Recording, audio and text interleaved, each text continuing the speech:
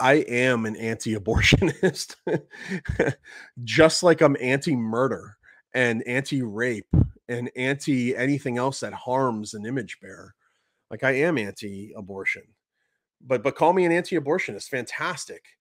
Then what's that make you? If this is normally the rhetoric is pro-choice, pro-life, right? So if a pro-choice or if a pro-choice person is going to call me anti-abortion, okay, what's that make them then? Pro-abortion, and they do everything they can to avoid. No, I'm not pro-abortion. I'm pro-choice. I think that a woman should have the right to choose, but I wouldn't do it. I wouldn't have an abortion myself. Well, why not? Because you know it's wrong. Because you know it does an evil. It harms a human being that's valuable.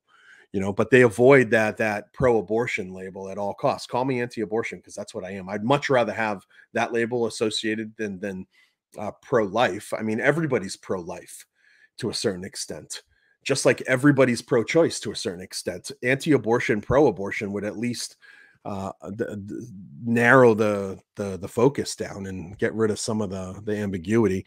The saying that we're against or an antagonist against basic human rights, we don't have the right to harm an individual, right? Our rights stop at the violation of someone else's rights. So it all hinges on what is the unborn. That's the fundamental questions that we have to answer, and we have to show through the biblical data and through the scientific data that the unborn are unique human beings that are valuable apart from anything that we want to assign to them from their intrinsic uh, appearance or what they can feel or consciousness and stuff like this. And so I would own the anti-abortionists label.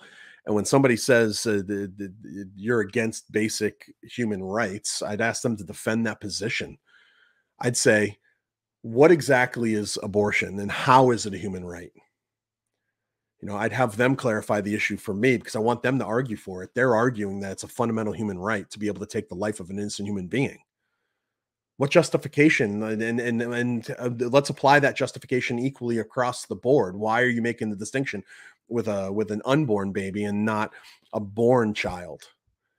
This isn't us. We don't have to argue that position. The defenders of abortion have to argue that position. Let's not shoulder that burden.